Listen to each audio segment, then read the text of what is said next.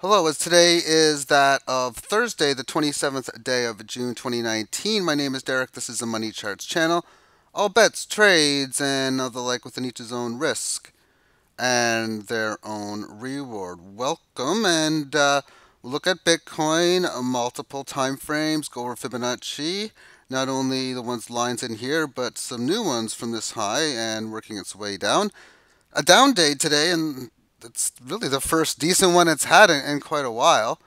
Price action last night getting up, or afternoon, getting up to 13,868 on the Coinbase exchange. So far has retraced as low as 11,300. So that's a differential of close to 30% from the high. And price action is still nicely above the 18 average. And when you have a move like this, as I was stating yesterday, you're kind of due for a correction, and it really hasn't been much. I'm looking in at more towards around this even 10 to possibly 86 even as where we may come down if there's going to be such a event of retracement lower. It's high volatile times, and when you break out as fast as you go, as you do, then the pullbacks are going to be doing that. With that being said, all sell-offs, I believe, are guilty until proven innocent. And when we look at this on shorter term time frames, if there's any evidence that this thing is ready to get back going, well, our next high is retracing back to previous level of 13.7 and in the area of this 13,000, which has been resistance for all these Fibonacci levels that I put up. Not seen in here is a level around 4,800, which we can see on the day that it reached it, it got above it and it never went below it.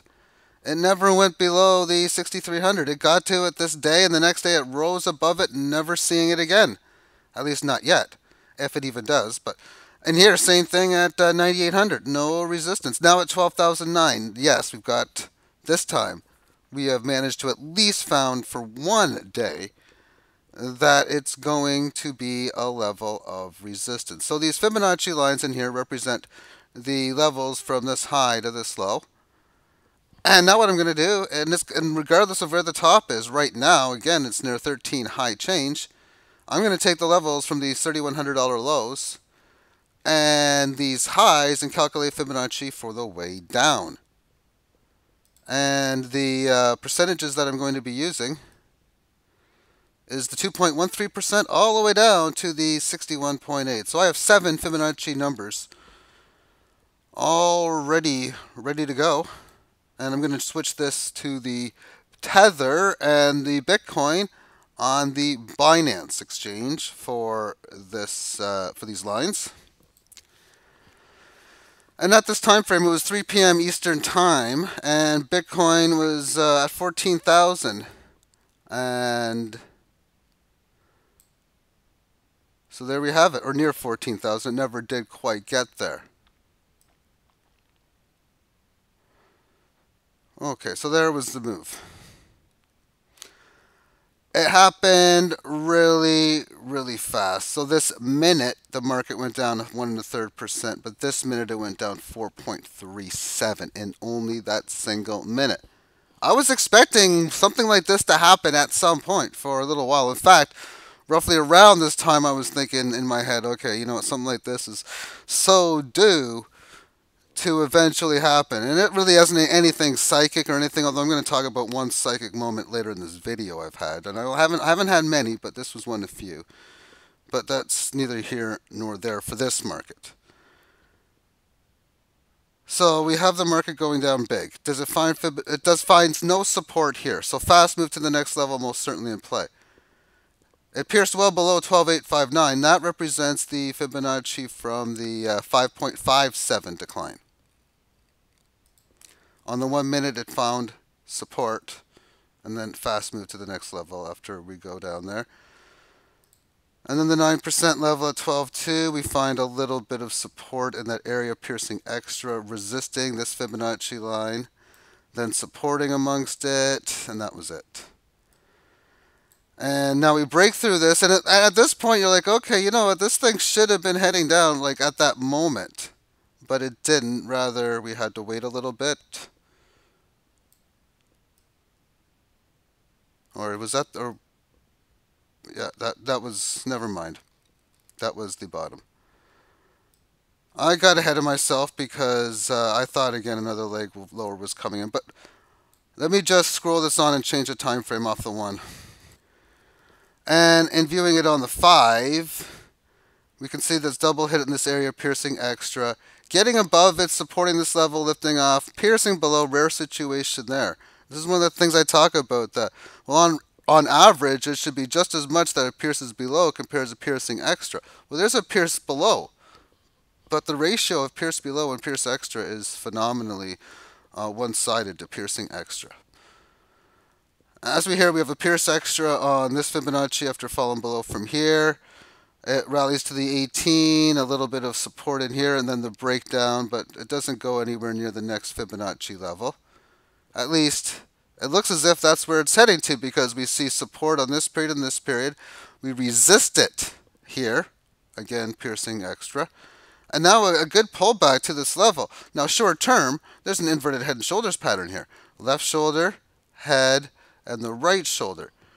And it's been congesting on that neckline right now for the last 2 periods. Now, the breakout attempt to me would just be in the area of this previous high, if of course it does that. But it is showing signs, although weakening the signs, that we are headed for the next test of, or a test of, a pierce below 11,224. And within the 15, if it's not able to get above this 15 and break that inverted head and shoulders neckline, and even if it does, it can still pull back. And then there's a good chance breaking below, we will see that it will do it. Again, with that being said, though, the good chances were here. It was holding and staying below it. So the fact at 10 a.m. that it didn't do it, well, you got to give it the short-term benefit of the doubt, even though the sellers are now in control of this market, very short-term, that it may want to attempt to regain this thing. But the attempt since this high, this one here, obviously fluttered, and now will it do another one? I don't know. And looking at this on the 4-hour term time frame, let me just put this on auto. This is where these things just get really, really interesting. Really, well, 5 red candles in a row. Price action hanging in there within the 18, so that's enough to neutralize this market. Definitely enough to slow down the momentum more than anything. So the 18 average of highs is in at 12.7, Fibonacci at 12.8. Really, this is a number short term. It's got to clear for me to be convinced that this very volatile, hefty bull market is still in play. And on the short term, of course, breaking down below like this level here, well, that's one of the things, again, I'll be looking for. The size of these candles here, compared to everything before, is enormous. So volatility is high. It's got to settle down at some point. So until it does, you can expect there to be continuation of very good volatility. Maybe not higher volatility than recently, but still high. And still possibly that of fast moves. This thing can rally and sell off so fast at this point because of the status of the market in which it is in. Okay, that is the Bitcoin analysis for today in under 10 minutes. I next want to talk about Atom or Cosmos for the first time. As I have added this to my collection or to my trading platform strategy, I'm crossing this with LITECOIN. And I've already made one trade already on my ratio. As I bought this last night at about 20 and a half hours. And I sold some this morning waking up. Within this, it's been just going straight down. I was asked earlier why I like Theta. Well, one of the reasons why I like Theta is why I like Wabi. Or Atom, rather. Not Wabi. Atom. Cosmos. And that is because it passes the wallet test. And for me to pass the wallet test, it needs to be cheap for me to move it on the blockchain. And on the Binance fees, this is as of weeks and weeks ago, but it's around the same area. And this was with the higher, oh, I guess it's the same prices against the dollar. But I guess this is with higher prices before, but not really. Atom, it cost 0.005 of these to take off, 1/200th of one. or the equivalency of 3 cents. That's definitely handleable. As far as how long it takes, it took it took about 4 minutes for me to take it off my Cosmos wallet, off my Atomic wallet, ATOMIC, to the point where I could sell it on Binance. So that passes that test. Now I have no idea if excuse me, I have no idea if it's going to pass the other tests. The volatility test, it probably will. I do like how it went from like 47 up to 67 and all that, but I mean, it's a new coin. There's not much here to go on with it. So maybe it might be a Monero or Ethereum low volatility coin, but I doubt it. I think it should be fine for that, especially when I'm trading it against Litecoin, where I kind of need coins with Litecoin to be very volatile, because Litecoin, although better than Monero, Ethereum, and over the long term, Bitcoin, although Bitcoin's very volatile right now, those are less volatile coins. So I will end up seeing if that passes the test. I don't know. Maybe it is. Maybe it isn't. I obviously am up right now, given that I mentioned buying at 20 hours. So that was down in here at this 46 change level at the bottom. As I was looking at them, like, yeah, that's just what I bought, like a little over 0.10 of a Binance coin worth. That's the minimum bet on the Binance exchange. I bought like 0.14 Binance worth. Then I moved it. I only moved like 0.1 of it to the wallet to see if it would move. And it did. And then I moved it back. I noticed it was like 5 minutes. Okay, let's buy it. So I then went to my Trezor hardware wallet and I paid like $1.75 or $2 to move funds out of the wallet, which was expensive, but it was what it was. And my plan was, when Bitcoin does this, I'm going to do it. If there's another round of Bitcoin going up and all these altcoins going down, I'll probably even add another coin or two. I'm going to add a decent amount if Litecoin can have a significant break. But as this plays out right now, short term, we can see from this rally on the single hour term time frame how we have had several hours just like Ewing cupping it, and even getting and holding above this level of resistance here on that short term time frame.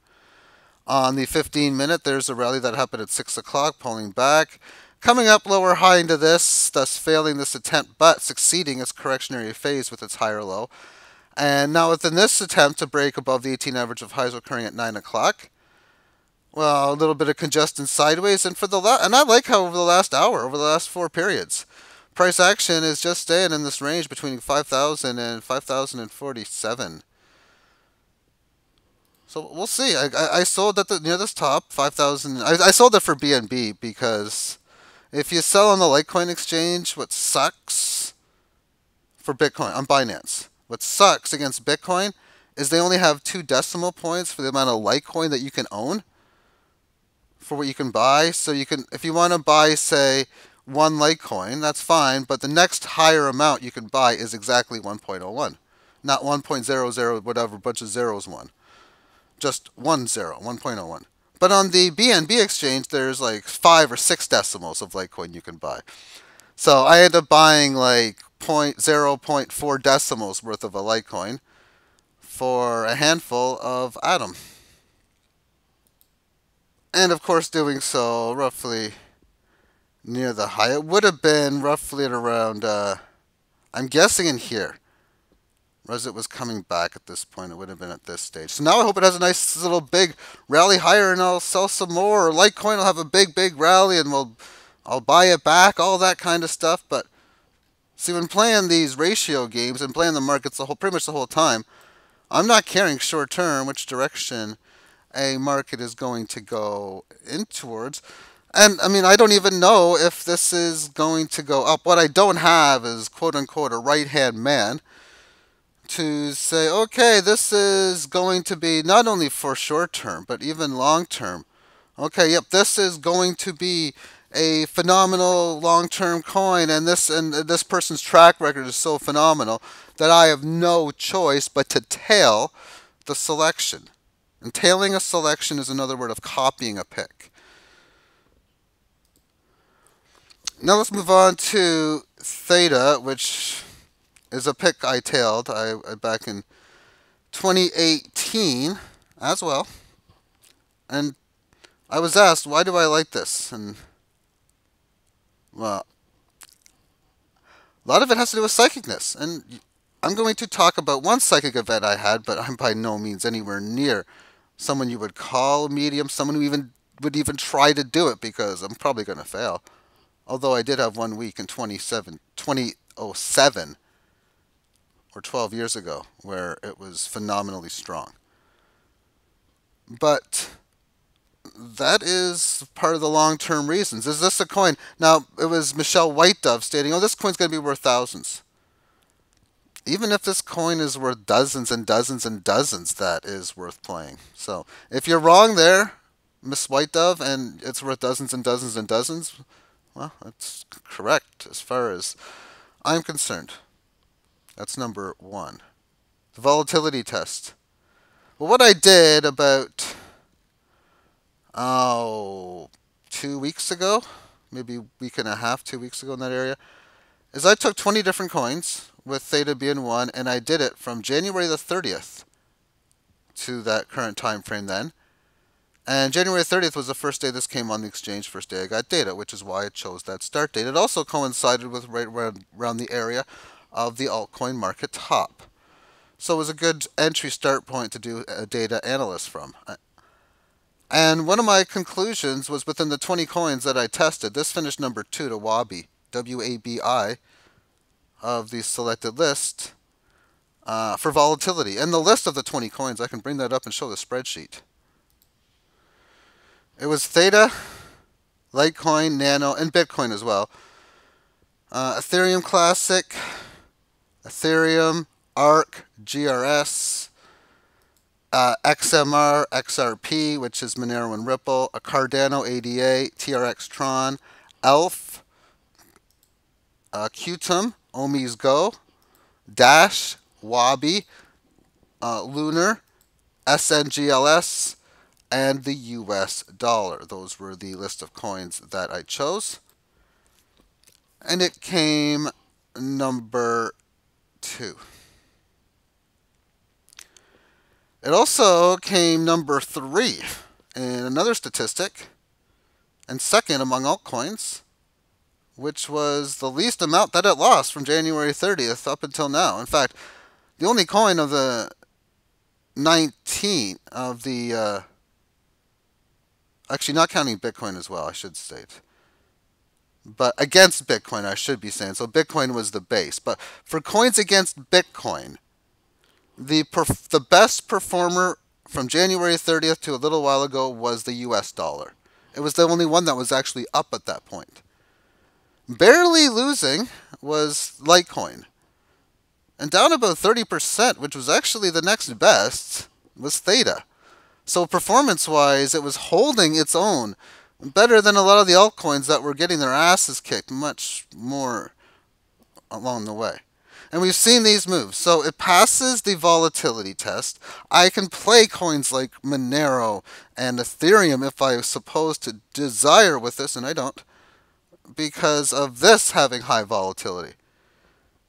If I can combine a high volatile coin with a low volatile coin, it's going to be a high volatile cross. It's almost like if you add, I'm just trying to add some sort of really bad something, but like if you add a bunch of SHIT into some sort of great meal, it's still going to taste like shit. Even if it's just a little bit. Just saying. Yes, anyway. So this is priced against Bitcoin, 972 Satoshi. First time it's been in the 3-digit figures as, well, other than maybe marginally here. Maybe, yeah, marginally, 982 on August the 14th. Again, a case of Bitcoin losing. And I'm waiting for the volatility. So in this move in here, if I don't have orders in, and I did at the time, you'd have to be there. And for something like this, I would have had to force myself into it just because of the timing aspect. I seen it happening before it was bedtime, quote unquote. Meeting at 11 o'clock, I noticed this was going, so I would have had to have a plan in place. And a lot of it might have just been pulling an all-nighter that night. This one here, orders, you can live without orders. Maybe not for some key levels here and there, but well, the price action before this one was 1200, then it went up to 26, pulled back to 22, then 36, then over 5, and now it's at 9. Same thing's going to happen again. It's just going to go up 2x, 3x, 4x, 6x, 10x, 100x, I even believe, from wherever the key bottoms happen to be. And I'm not trying to predict when this happens. I got a lot of crosses that I am playing against theta. So if situation comes in where theta just rises big, what I'm going to have to do is I'm going to have to go through each individual cross and say, how many theta do I want to sell for each market? I'll just calculate each amount.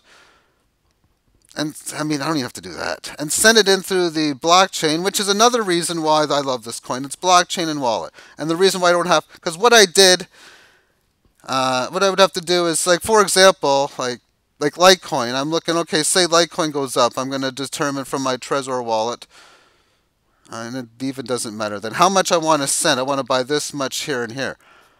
But let's just assume I'm trading theta against coin. I'm not going to say what the coins are. I'm just going to say against this, this, and this. So this is one coin. So I want to sell maybe 500 theta for this cross. I'm going to need 300 theta for this cross. Maybe this is a big one. I'm going to need 3,000 for this one. And I'm going to need this much, and this much. I'll add how much I need. Oh, I'm going to need, say, 7,500 theta to sell. So I'll go to my wallet, send 7,500, and that will be that. But I don't have to do that.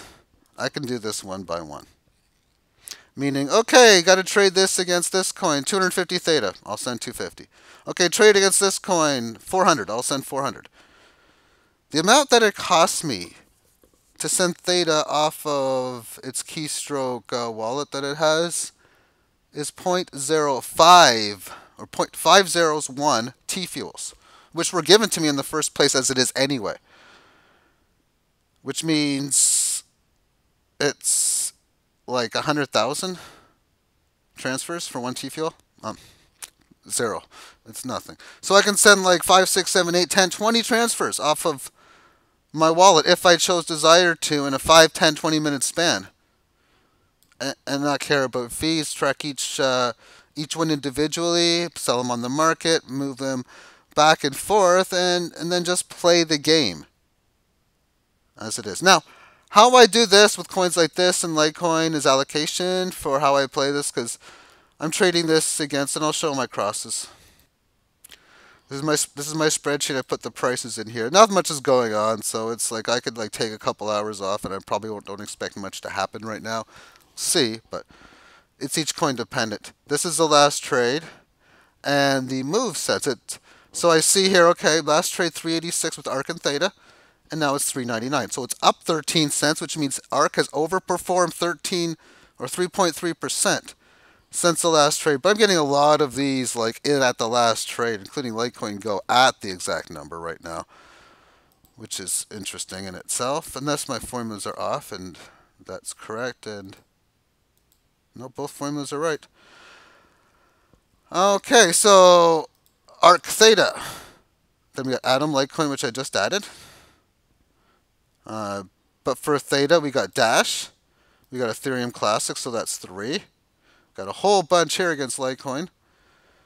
So we got LITECOIN for 4, NEO for 5, Qtum for 6, Waves for 7, and Ripple for 8.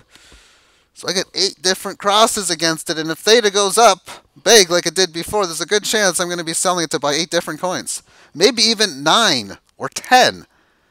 Because the dollar and Bitcoin is also going to be in there at times when the time is right for it to be the case. But for now, I like the wallet. Let's just put it that way.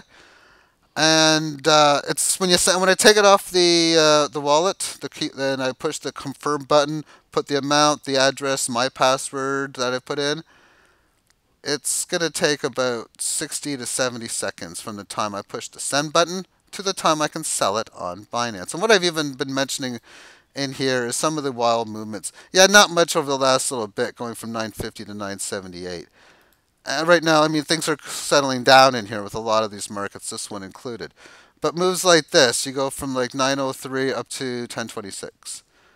That was yesterday from in the 3 o'clock hour. Even before then, you can see it's moved just in here. It doesn't look like much is going on. But as far as the math is concerned, that's 1010 to 1058. That's still a 5% move. So as far as short-term trading availability, if those percentage numbers work for you, this one doesn't. It has it. It's and at any time that this could, like, one of the strategies might be, okay, I don't know if it's going to happen, but why don't I just have like a few ready to go sell orders at say 1048? That would be a move of like 6-7%. I'm sure to fill some of the orders in somewhere along the way. I'm not going to sell too much at that, but that's something you could do. And then if you're just there and you see it gets there, you have your alerts come in. Okay, we're here and here, down market. You got some buys, and oh, this happens. Now you see it's at 1006. Yeah, you don't put any orders in. Maybe you're able to get trades there. And if you missed out on it, well, as I mentioned, it takes minute even, to get the funds to the exchange. So if you missed out at the 1000, it came down to 960. Well, you could even bought and sold again. But even if you were waiting to get for it to back to that point, it would have worked out on that example. Okay, I really don't think there's. I'll go over Litecoin. I'm going to finish this video. And against its dollar, it came back to where it came from in this area here. And it broke the sideways consolidation range. As far as this time, this is the first time it's been below the 18 average of lows since the breakdown here on April 20th. So this is the first time in about a couple of months. So it's a statement of reversal of trend, or it is just correcting it, filling one of this empty space. And again, the short-term analysis is where you're going to have to go. Very similar 4-hour within this and Bitcoin as well. But to me, one of the key things about this comes into play. I'm a believer in this as far as its fundamentals, the best that I know of it. And as far as how I use this on the blockchain, Litecoin and Bitcoin is like the exact same thing. I so much prefer Litecoin with its blockchain speed and its fees than I do Bitcoin. So long term, I am very, very, very bullish. This price action found no resistance here. It's hanging in there above the 18 average amongst this. So it's got a decent amount, you'd have to think, before it needs to really cool down. And 18 average of lows is here about 90. That would be still not the most bearish of things to have happen. In fact, it's normal that could come up to the 61.8% level and resist it with a Pierce Extra. That's what it's doing right now. It's now 3 periods tangling within it. It's been above it. It's now below it. Let's take a look at this cross against Bitcoin. And it's technically back below 100 to 1 ratio, or above the 0.01 number, albeit barely, just 49.75 Satoshi above it. This Poloniex rate right now is on the 5-minute term time frame. The price action just had a huge fall at 2:30 in the morning. Price action going from the 1 handle all the way down to 9. I was doing the shift work. I don't think I'm going to live my life like this, but I'm like, oh, why don't I just do 2 halfers? Meaning you sleep for like 3 hours, 4 hours, and then you do another 3 or 4 hours sleep for the rest of the day. No, I don't think I'm going to do it, but I did that last night. So I was up from like here, 3 o'clock, to about 5:45. And then I took another, then I slept till 9. But with that being said, I was like, oh, wow, it is going under that number, and it's back higher. And daily time frame, all these red candles down in a row. A lot of it is because of Bitcoin doing what it's doing, not holding any of these key areas. But when I look at this, this is one of the spots giving us choppiness. I'm like, does it really need to hold the 18 average of lows in here? I mean, it's choppy. Ever since they've been established, the 18. It has been nothing but above and below, and that has always been the case. In fact, what it has never done is, and I'm not counting this low here, by the way, it has never went above or below it and then resist the 18 and then make a new higher low depending on its situation. Hasn't done any of that yet, not even once. Because it gets above the highs, it doesn't make a new high, and it goes into this, and the next move is in the lows. So it goes below here. Again, I'm not counting this because that never happened in my book. So it goes below the lows, and then it goes above the highs. Then it goes to the lows, and then it goes above the highs. Then it goes below the lows. Now it goes above the highs. If now, technically speaking, I guess if I'm literal, it has been below the lows in here because the 18 average of lows is in at 9994. And intraday, it's already been below that. However, just basically saying that if it goes below it again, that's the type of markets I want to trade, or continuously choppy markets. There's no bones about it, no doubt about it. It's profitable. I mean, Litecoin, Bitcoin. I wish I didn't. I wish I did what I didn't. But I was thinking up here, do I sell some for Bitcoin to buy back? I really don't need to. I'm thinking I'm doing all these trades against the other coins, and I'll get my Litecoin that way. And I realize that all coins go down together, and this exact event could happen. But I'm also thinking, I'm doing the math. Well, I'm going to have to pay all of these transaction fees, and I could be running into $2-3 Bitcoin costs to send it back on the blockchain to buy it. And I'm thinking, it really does suck that Bitcoin sucks. That's what I was thinking. Now Bitcoin is king. If it wasn't king, and I thought it sucked so much, I wouldn't have. I'd own it like I own Ethereum. I wouldn't own it. I would use it for a means to an end if I had to actually buy and sell. But no, I wouldn't own it. But I do own it because it is king, and there are going to be situations where I'm going to maybe need it. Like, of course, buying the Atom or the Cosmos last night. And there's going to be a lot more other things. In fact, buying silver and gold I bought through, and I didn't buy gold. But yesterday I bought 25 ounces of silver, and I did so via that of Bitcoin. Thank you for tuning in. Have yourself a great day. Bye-bye.